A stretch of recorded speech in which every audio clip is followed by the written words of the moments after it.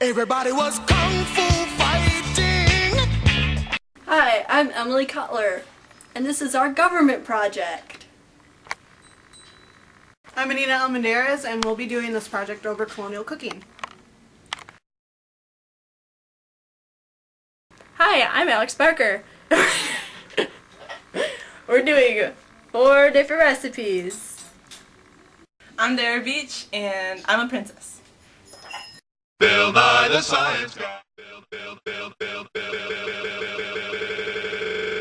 Nye the Science Guy.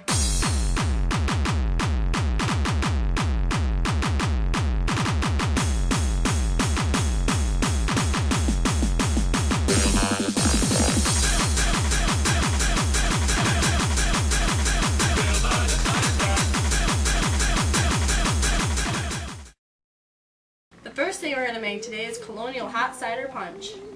Colonists usually drink this beverage with their breakfast. They didn't drink much water because they thought it'd make you sick, but they did drink a lot of beer. In order to make this drink, you need a gallon of heated apple cider. You need a ½ ounce of brandy flavoring. It's not real, so. And then we need a ½ ounce of rum flavoring. Or you could put in real rum, but we're not going to. So. Then we need 3 sticks of cinnamon. And I will open this. We have 3 of these. And then we need 3 to 6 whole oranges. I got 4 right here. And then I need a small bag of whole cloves. And this is in a bag, so it has cloves in it. The first thing you do is you put cider in the bowl, which I already have. And then you're going to add a ½ ounce of brandy. And then you're going to put ½ ounce of rum flavoring. And then you're going to put 3 sticks of cinnamon in the mixture. One that looks kind of like this. And you simmer it until they melt, but you don't cook it because that would be bad.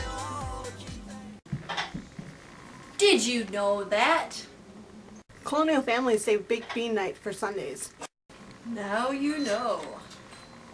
So after you let it cool down and pour it in a punch bowl and everything, you take these cloves and you stick them on an orange all over, or you could do this.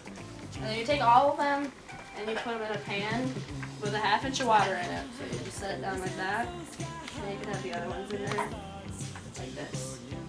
And then you put them in the oven at 350 degrees for 45 minutes.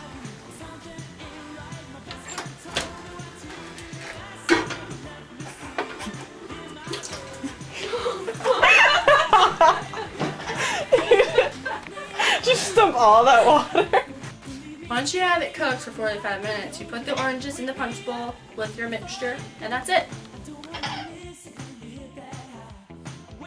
The next thing we're going to tell you about is how to make colonial bread. Back in the 1700s, the women would set aside one day of the week to make bread for the whole week. And the colonists had to make their own yeast too, and their flour. And fortunately, we can go to the grocery store and buy all this stuff. So, for the ingredients to make this bread, you need 2 packages of dry yeast, a ½ cup of cornmeal, 2 cups of boiling water, 3/4 cups of whole wheat flour, 4½ cups of bread flour. You need brown sugar, a third of a cup of that, and then 1/4 of a cup of vegetable oil, and then you need a ½ cup of rye, and you need a tablespoon of salt and warm water to dissolve the yeast. So the first step for making the bread is first you want to dissolve the yeast in warm water, and then let that go for a little bit so it'll be set to rise to the bread. Then you combine the sugar, the brown sugar, the salt, the vegetable oil, and boiling water in a bowl. And then you add the dissolved yeast into the bowl and mix it with the 3 flours that I already have set in the bowl. Did you know that?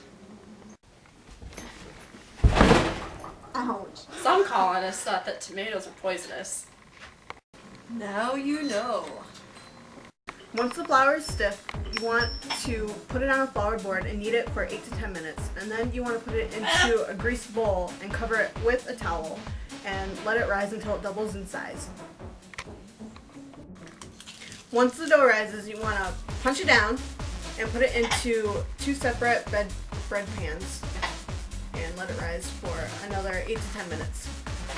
Then you bake the dough at 375 for 45 minutes, and you take them out of the oven and you immediately place them onto a wire rack to cool.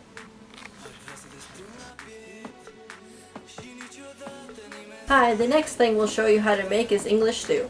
This meal was usually eaten during the warmer temperatures because during the winter, colonists usually fished as their main source of food. Also, English stew is made with beef and it's almost the same as Irish stew, except Irish stew was made with mutton instead. But anyway, for English stew you will need 2 pounds of top round beef, 1 large onion sliced or 2 small ones, 2 teaspoons of salt, 1/8 teaspoon of pepper, 2 diced carrots, 4 potatoes pared and sliced, and 4 tablespoons of flour. Did you know that?